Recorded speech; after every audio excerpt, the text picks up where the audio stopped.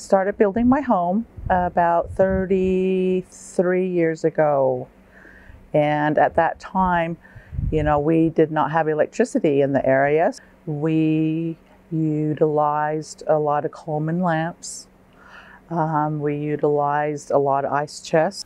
It's something I wouldn't have thought much about, because obviously, we have it every day, but people, and the first gentleman we hooked up, he was waiting 34 years, he said he didn't think he would ever see the day the lights would come on in this. And finally, our prayers were answered, and I am so appreciative to the gentleman that came out from Connecticut. 33 years later, I finally get power at my home.